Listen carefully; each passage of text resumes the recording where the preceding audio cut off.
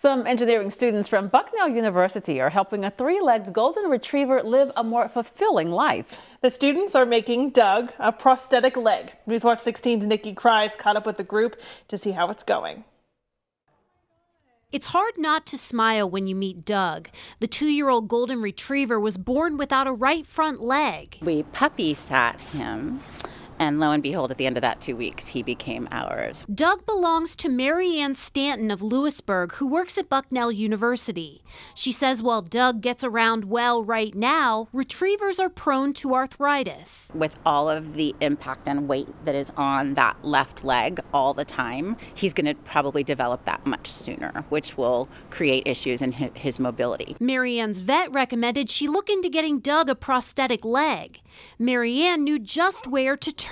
We've done a lot of research on prosthetics for animals, but it's different for every case of a prosthetic, so we're really trying to make this perfect for Doug. Grace Adams, Emma O'Shea, and Will Carceri are senior engineering students at Bucknell.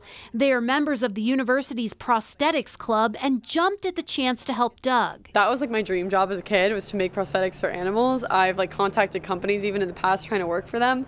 So I was super excited that we could do it just here at school. We had an initial meeting with Doug. We took some measurements and kind of watched how he ran, and from there we kind of made our prosthetics accordingly. The students are revamping their initial prototypes and have a good idea on how to proceed with the prosthetic. Just awesome to get the idea that hopefully we're going to help him in the future. While Doug currently prefers chewing on his prosthetic to walking on it, Mary Ann is confident he will learn to love wearing it. He's become sort of my constant companion in hiking and walking.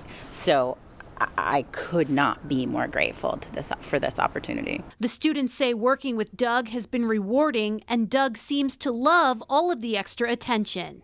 Nikki Kreiz, Newswatch 16, Union County.